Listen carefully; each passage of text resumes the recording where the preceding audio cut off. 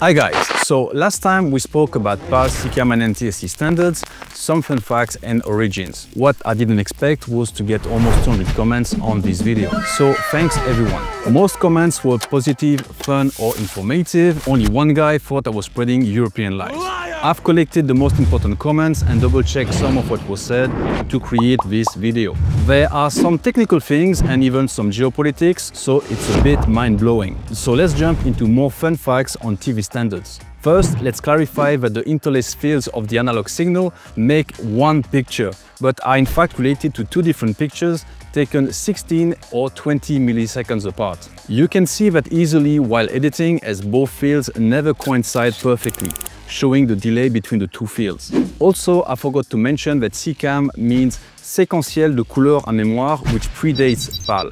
It was developed since 1956 by a team led by Henri de France and initially had 819 lines. It's only after Europe set the line count to 625 lines that France changed its format. We also mentioned that NTSC is sometimes jokingly called never twice same color. PAL has its own lot of funny denominations, like perfect at last, people always lavender for weak signal areas, picture always lousy, pay another license, or even PAL for active line, which refers to a dog food advertisement. From the tip of his tongue to the tip of his tail, PAL with marrowbone for active life. A backronym of SECAM was engineered contrary to the American method. Regarding the image frequencies following electricity grid, TV systems in those days needed a synchronization pulse for their internal clock. Otherwise, the picture would eventually drift apart. The obvious synchro system used the main frequency of the electricity grid, which led to the 60 Hz for US and 50 Hz for Europe. Modern TVs can usually use different frequencies, but in the 50s, 60s, that was not the case and not easy to solve. When color was introduced in different countries, it was done in a backwards compatible way. In theory, you can combine any of the three color standards with any of the frame rate and line count systems. So, in order to state a country's analog television standard, you have to state the color system with the frame rate and the line system. For example, USA was NTSC M, France was SECAM L, most of Western Europe was PAL BG, UK was PAL I, much of the Eastern Bloc was SECAM DK. For compatibility, it's more important that the capital letter standard is identical, because then you can at least watch a broadcast in black and white. A matching color standard but different capital letters is of no use. For example, you could watch an NTSC M broadcast from the US with a Brazilian PAL M television in black and white. But you could not watch a French SECAM L broadcast with an Eastern European SECAM DK television. People usually talk about NTSC when they mean NTSC M or PAL when talking about PAL BG. Technically, the only difference between PAL and SECAM is how the color information is encoded. By the way, did you know that every SECAM TV station in the world actually used PAL equipment in their control rooms and studios? It wasn't until the final signal reached the transmitter site that they re-encoded the signal from PAL to SECAM.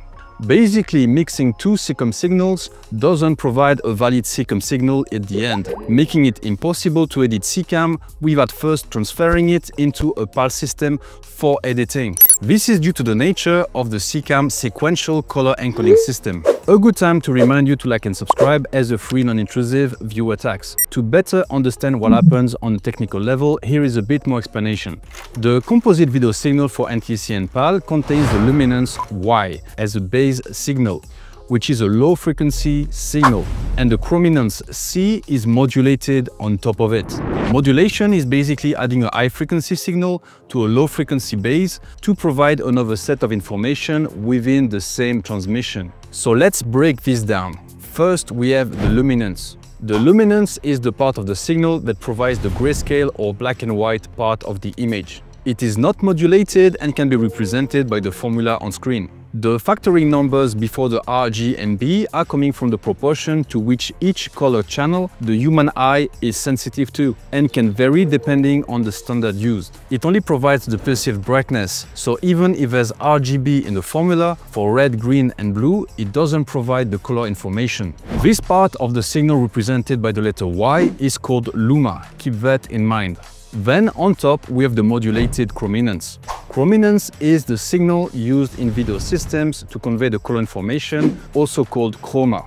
It is usually represented as two color difference components, U, which is B minus Y, so blue minus luma, and V, which is R minus Y, or red minus luma. This is where the YUV graph comes from, Y for luma, UV for chroma. Then comes the color spaces like BT Rec 709. The green channel is not directly encoded as a different signal, because the green component is already implicit in the overall luma signal, which is a weighted sum of the three primary colors, red, green, and blue, as per the formula we seen just before. Also, both NTSC and PAL uses QAM modulation for colors, whereas SECAM uses FM modulation. QAM means quadrature amplitude modulation. It modulates both the amplitude and phase of the color signal. This allows for efficient transmission of the color signal over the same bandwidth used for the luminance, aka the black and white signal. PAL improves upon NTSC by alternating the phase of the color signal to reduce color distortion. The bandwidth of each signal is called a carrier, and the chrominance carrier frequency typically ranges from 3.58 MHz for NTSC and PAL to 4.25 MHz for SECAM. SECAM uses frequency modulation known as FM for encoding the chrominance signal. The color information is modulated by varying the frequency rather than the amplitude or phase. The frequency of the FM signal is different for each color, which helps minimize the interference between color channels. The sequential transmission of color is the key to understand how SECAM works. On a given line of video, one of the color difference, either R-Y or B-Y, is modulated onto the carrier using FM. On the next line, the other color difference signal, either B-Y or R-Y, is transmitted. This means that each line of video carries only one of the two different color signals, and over two lines, the full color information is available. The alternation of R-Y and B-Y occurs within the same frame, just spread across consecutive lines. So the frame is made up of a sequence of lines with color information transmitted in pairs of lines. MESECAM, however, refers to the method of recording SECAM colors onto VHS or Betamax. VHS tapes sold in Europe were labeled PAL SECAM. However, some early SECAM recorders were recording in PAL after transcoding the signal from SECAM to PAL. Then during playback, the signal was again converted from PAL to SECAM, making it look like it's recorded in SECAM without it being the case. There was also the MAX system.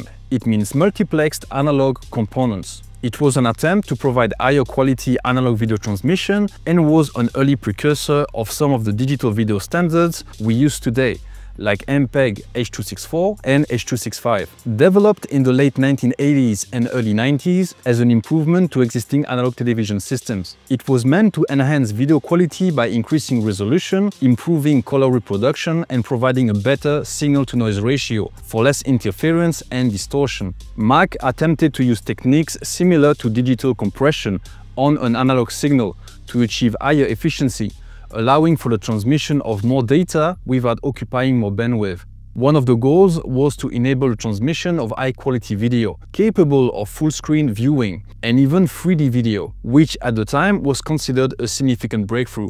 The MAC system required a new infrastructure and expensive hardware upgrades for consumers. MAC was only adopted by a few countries, like the UK and France, and broadcasts were limited. The system never saw universal deployment, and the incompatibility with existing broadcast infrastructure was a huge barrier. Ultimately, it failed to gain widespread adoption, and its goal of improving analog television signals were eventually surpassed by digital video technologies. Regarding France adopting SECAM when the rest of Europe settled on PAL, the reason is rather petty for France. PAL was developed in West Germany, and the French were not going along with German so well. As for the Soviets, they were working on the color system of their own, but it was laced with many setbacks, thus deciding to settle for SECAM. To prevent the Soviet citizens from watching Western television, they avoided using the PAL system. When the Berlin Wall fell and USSR dissolved, first thing done in former Warsaw Pact countries was to switch from SECAM to PAL. For example, in Latvia, SECAM was really unstable. Bad video signal made the system go black and white, and multi-standard VCRs couldn't decide and randomly switched between MESECAM and PAL. Audio was encoded differently as well. Czechoslovakia's SECAM TVs could decode Austrian PAL broadcast, but without color and sound. Someone also mentioned that Poland switched to PAL in 1995, and while ripping all VHS tapes in black and white, he did not realize that he had to switch the standard to SECAM in the configuration of the capture card. Argentina faced an initial challenge when the first televisions were imported from the US and had to be converted to 220 volts and 50 Hz. When it came time to choose a color TV system, PAL was preferred, like in Brazil, because NTSC experienced color issues over long distances and geographic fluctuations. Added to that, since the country has relied on US black and white system, it was important to ensure compatibility with existing televisions for continued reception of broadcast. The color carrier bandwidth in NTSC was 3.58 MHz per channel, and with this bandwidth, Argentina was able to adapt the PAL system under the PAL-N standard. This adaptation maintained full resolution, so 625 lines in Argentina versus 525 in Brazil's PAL-M system. Later in the 1990s, Argentina adopted the NTSC standard for stereo sound in PAL-N broadcast, further enhancing the audiovisual experience. That said, in the beginning of the 2000s, the PAL-M was not a big issue anymore, since every television in Brazil was triple mode, supporting PAL-M, PAL-N and NTSC. A part of PAL and SECAM was the vertical blanking interval. It's a portion of the video signal that occurs when the electron beam in the CRT television returns to the top of the screen to begin drawing the next frame. Since this period is not used to display visual content, it provided an opportunity to transmit additional data, such as teletext. I could do an entire video on teletext, which was full of information with magazines, news, flight times and delays, trading charts and so on. Teletext can be considered as a precursor to the internet, particularly in terms of providing on-demand text-based information to users on screen. While it lacked the interactivity and vast scale of the modern internet, it introduced several concepts that became foundational for online information access. Also, the sampling rates of digital audio, particularly the 44.1 kHz used in CDs, were influenced by television standards due to the existing infrastructure and technology available at the time. In the late 1970s, early 80s, when CD format was being developed by Sony and Philips, they needed to choose a sampling rate that balanced audio quality and compatibility with existing video recording and processing equipment. Since early digital audio was often stored on video tape recorders, aka VTRs, the chosen sample rate had to align with TV broadcast standards. Then came all the ISDB and ATSC standards, but it's an entire other rabbit hole I won't cover in this video. Let me know in the comments if you want me to make a video on it. Like and subscribe, see you in the next one, peace.